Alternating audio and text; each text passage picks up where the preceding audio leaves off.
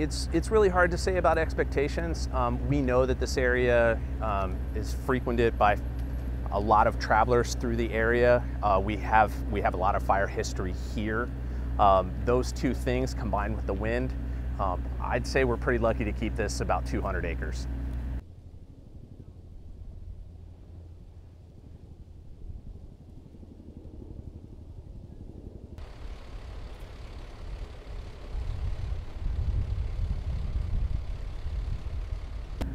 Evacuations are still in place for about 490 residences, affecting about 1,300 people. We expect to keep those in place for the safety of the public and also for the safety of the responders in the area.